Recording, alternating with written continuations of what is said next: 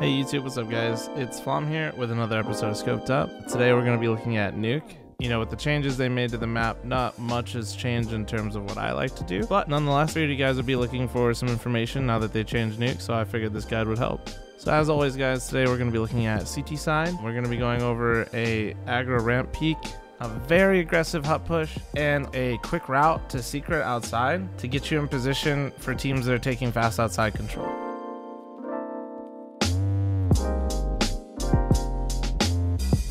So for the ramp peak guys, you're going to want one of the front spawns. You don't need too much utility, and you're going to want at least one teammate with you. The route is pretty obvious. You know, you just head to ramp. The things you need to be mindful of is if the team is taking fast ramp, you need to bail out immediately.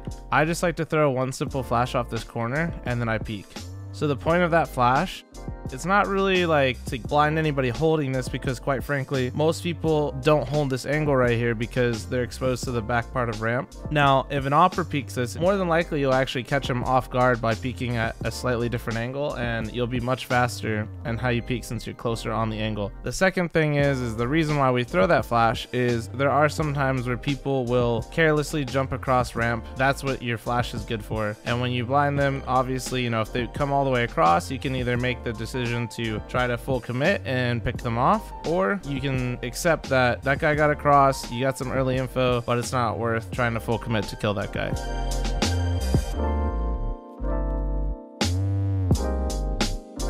If a team's been playing the rounds really slow, this is a great thing to mix in there because it's a very risky play. I am extremely comfortable with doing. I enjoy opping in close range situations. So for me, this fits my playstyle. This is not going to be for everybody. So the hut push, just like the ramp peak, you need a good spawn. I personally just, you know, come up through heaven. No nades usually because it's more of like a tell. I jump on the silo, I come down, and then I scope right here.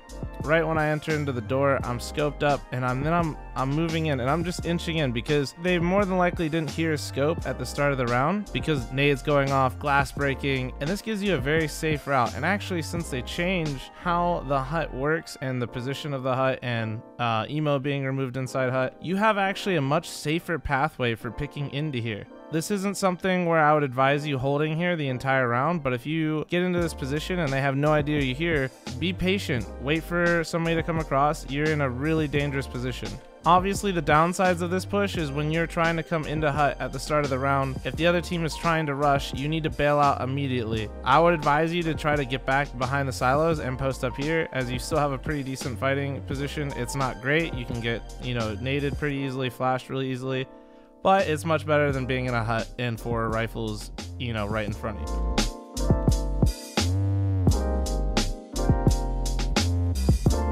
Now, when you're coming out of spawn, I'm going to show you guys the smoke that I like to throw. Basically, I follow along this close wall, and then while I'm crossing outside, I'm putting my crosshair in the middle of these 2 wires, and I'm running and throwing and just following my smoke, and then I'm throwing 1 extra flash over. And then I'm crossing to secret almost immediately, and what I'm doing is I'm coming here and I'm posting on red.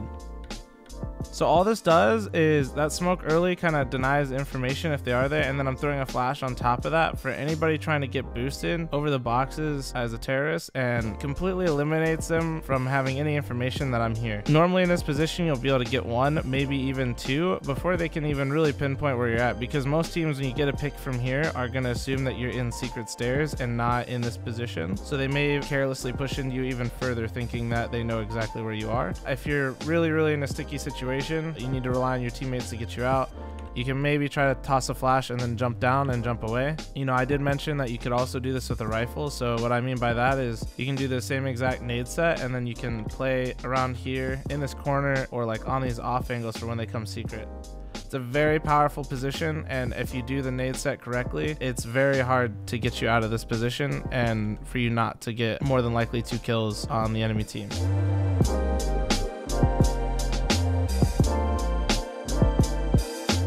So guys, starting on the T side, we have 3 picks that we're going to be looking at. We're going to be doing a hut peek. I'll be showing you the nade squeaky and the squeaky pick at the start of the round. And last but not least, for the T side, I'll be showing you guys a little boost you can do that can help you get an outside pick onto the enemy opper, or anybody for that matter trying to cross outside.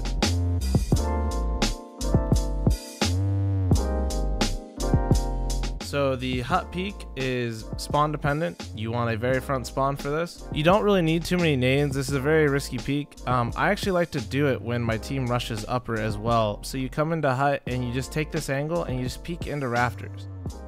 When you go for this pick, you need to be very aware of what you're hearing at the start of the round. If you hear somebody land on silo, or if you hear somebody land on the ground, either pre-scope the ground or maybe cancel out of the pick altogether because you just don't want to risk it and you're pretty confident he's not actually crossing the rafters. However, if you're sure that he did not land on the ground or not silo and he more than likely is going to cross rafters, they will almost guaranteed give you a free pick if they do not molly into the hut at the start of the round. A lot of players, especially after they get comfortable, say they've won a few rounds or just, you know, are getting a little lazy, it's a great way to sneak in there when they're being lazy and make it 5v4 for your team.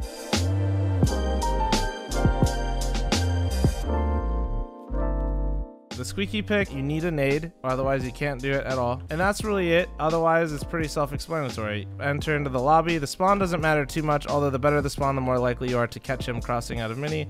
You nade off the A. Once you nade off the A, you come here and you peek into mini. This is such a powerful pick, guys.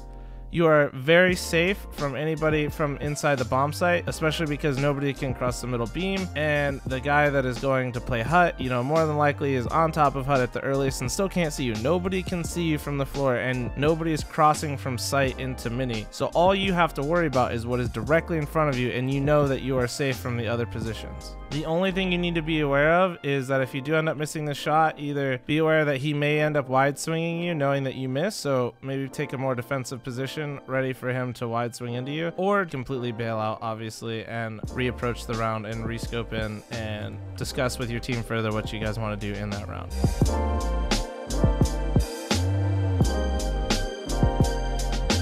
So this last peek outside, guys, is not necessarily spawn dependent, but you know, the better the spawn, it always helps. So at the start of the round, you just head on outside. You're gonna just come out here and you're gonna jump on your teammate's head. And when you do that, you're changing up the elevation of your peak, and you're just gonna peek in the big garage. This changes where you're peeking the other opper from, and depending on what angle he's on, if he's holding a more passive angle for when your teammates cross outside, you'll actually be able to see him before he sees you. The other thing is when you're in this position, you can also peek credit card. Credit card is also another powerful position, and you need to be very careful of slow peeking into that angle. Now, after peeking outside, you'll have great information for your team knowing that nobody crossed big garage. You know that they're all on the left side and that the only way that they can come up now is through secret. That's a lot of information for your team. You just cleared out and got a lot of map control, and it allows your team to proceed forward confidently knowing that the enemy team can only be in a few spots. Alright guys, that wraps up this episode of Scoped Up on Nuke. Hope you guys enjoyed the video. As always guys, please leave a like, comment, and subscribe to the channel. You guys are beautiful, and I'll see you in the next episode.